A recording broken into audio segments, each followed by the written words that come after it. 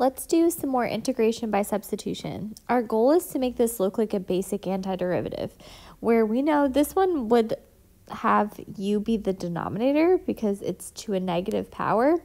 And we've seen x's in the denominator before. We rewrote them as negative powers and added 1 to divide by it and raise it as their new power. We could either have it look like that, or we had powers where we tried to rewrite it as a negative power. And then if you add 1 to negative 1, we got dividing by 0 and raising to the 0. We can't divide by 0. We want to remember that that antiderivative is 3 ln of x. That had the derivative of 3 over x.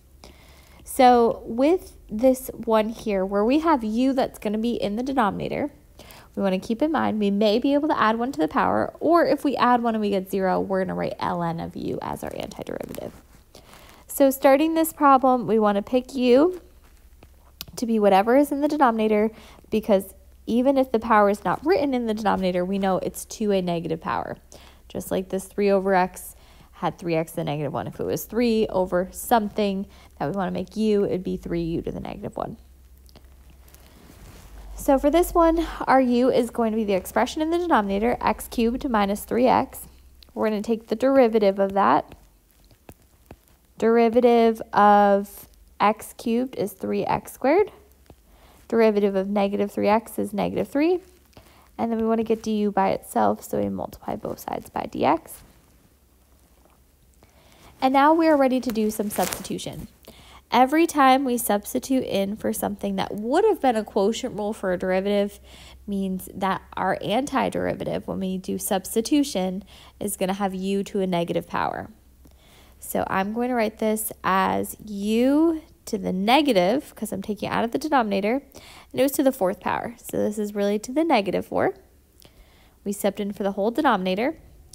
And now for du, we want a 3 and x squared minus 3 dx. But I have a 12 and x squared minus 12 dx. So I have 12s where I need 3s. Is 12 too big or too small? 12 is 4 times my perfect du. So I'm going to put a 4 outside and a du inside. The other way of doing it is saying, hey, I need a 4th of what I have here. If I want to put a 1/4 on the inside, I need a 4 outside.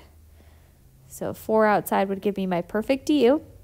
And now I'm ready to integrate. There are 2 ways you could integrate a negative exponent. If you can add 1, go ahead and do it.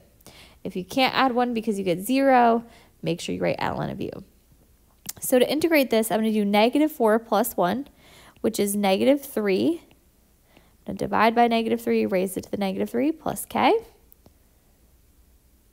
So then my final answer, I'm going to replace my u with x's.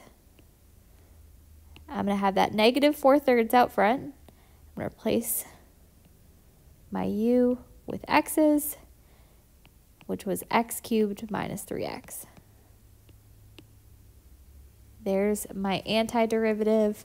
Applying those basic antiderivative rules to something more complicated means making u the denominator, raising it to a negative power.